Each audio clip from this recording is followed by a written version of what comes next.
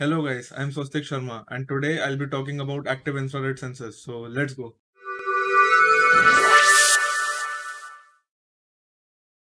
So infrared sensors have two types, active infrared sensors and passive infrared sensors. And to understand these two types of sensors, you need to understand what infrared rays are and also what infrared sensors are. And if you don't already know about them, I would suggest you to check out our previous videos on infrared rays and infrared sensors. Before understanding the working principle of active infrared sensors, you need to understand one property of infrared rays. So infrared rays have the property of reflection. So if they fall on the surface of an object, they will reflect off of the surface of that object. So if we take light rays for an example, when we look at a mirror, it's basically light rays reflecting from the surface of that mirror. So the same happens with infrared rays, but it's just not visible to us. There is another term that I need you to understand, and that is the amplitude of a wave.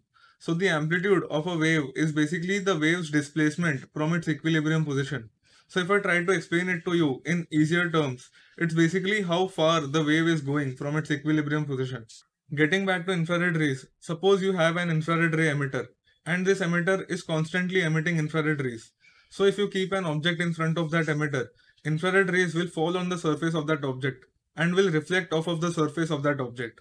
So if this object is kept closer to the emitter, the amplitude of the reflected ray will be different than the amplitude of the infrared ray which is reflected from an object which is kept far away from the source. This helps us establish that if we have a source of infrared rays which is emitting infrared rays at a constant wavelength, then the amplitude of the reflected infrared rays will be relative to the distance of the reflector object from the source of the infrared rays.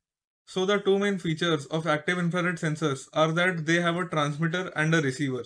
So the transmitter will be continuously emitting infrared rays at a certain wavelength and the receiver will try to receive the transmitted infrared rays. The transmitter and receiver are kept in two different variations for two different purposes. And in the first one, the transmitter and the receiver are kept opposite to each other and there is empty area in between. The transmitter is continuously emitting infrared rays and the receiver is continuously receiving those infrared rays from the transmitter.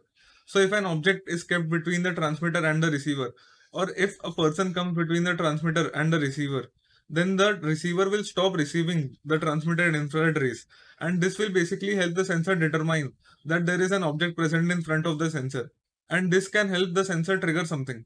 By trigger something, I mean a door, an alarm, or anything that is needed to be made automatic.